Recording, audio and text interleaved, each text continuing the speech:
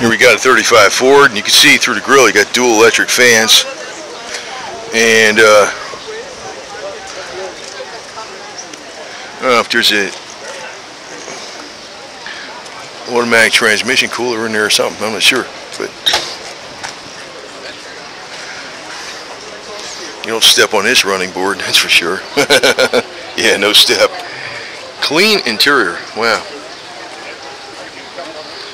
Clean leather. Clean as clean can be. Power everything.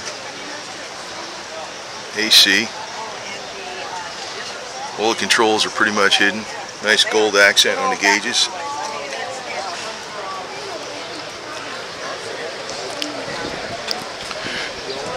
You got your third headlight up there. What's your name? My husband made them. Sorry. He made those years ago. This paint looks deep even though it's plain black. It looks deep. I don't know, my friend used to paint black on these custom cars. The only guy I knew how to freaking paint good. He, because black is black. There's like a million different types of whites, but there's like black is only black, right? True black. And when you put the, well, yeah, I guess I got to use the clear coat now too, but you did the clear coat before. You used to mix a little black in the clear coat instead of just putting the clear coat on it, because it looks kind of like plasticky when you just put the clear coat on it. You mix a little black with the clear coat, then it looks as has more depth to it.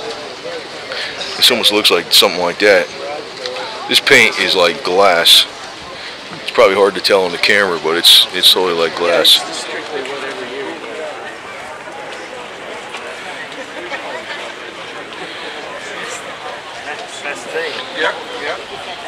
You see no body seams or nothing, you know, just smooth. And I don't know what kind of windshield that is, but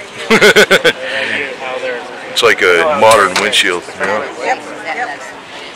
And this, when you